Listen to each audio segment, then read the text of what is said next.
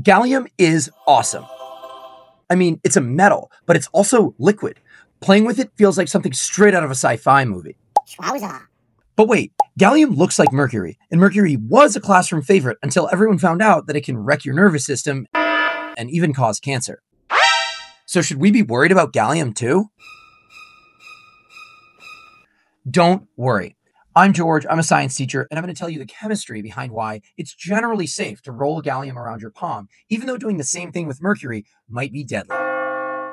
Now, like most metals, both mercury and gallium can be toxic if they get into your body. So please don't take this video as permission to taste test gallium. However, here are the key reasons why it's much safer to use gallium in the classroom than it is to use mercury. Reason number 1.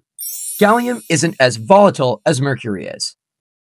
Volatility is a measure of how easily a liquid evaporates. Mercury is pretty volatile, which means that even at room temperature, it is constantly giving off fumes. This means that just being near mercury can expose you to these fumes. And when you breathe those fumes in, they go into your lungs, which then spreads into your bloodstream. Gallium, on the other hand, has extremely low volatility. While, yes, you can heat anything up to vaporize it at some point in time, you're mostly going to be dealing with gallium at around 90 degrees Fahrenheit.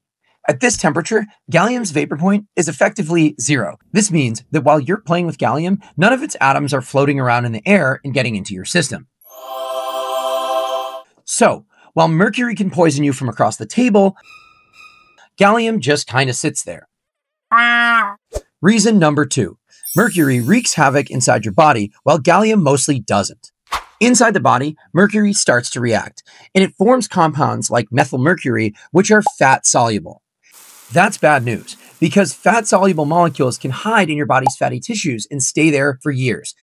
Furthermore, since your cell membranes are also made of fats, methylmercury can slip across them, get into your bloodstream, and even break the blood-brain barrier.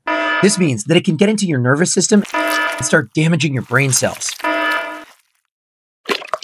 Gallium, on the other hand, behaves very differently. When gallium ions get into your body, they form water-soluble compounds or bind to proteins in your bloodstream. While some of these compounds, like gallium hydroxide, might have a slight toxicity to them, What? since they're water-soluble, they can be filtered out by your kidneys and excreted from the body. Oh, really? So, even though gallium and mercury look similar in YouTube videos, their chemistry and their safety are completely different stories. Just remember, gallium is generally safe to touch, but not to eat. Thanks so much for watching this. These videos take so much effort, and my students really appreciate them. So if you could consider liking or subscribing, it would really go a long way in keeping this channel alive. Thank you.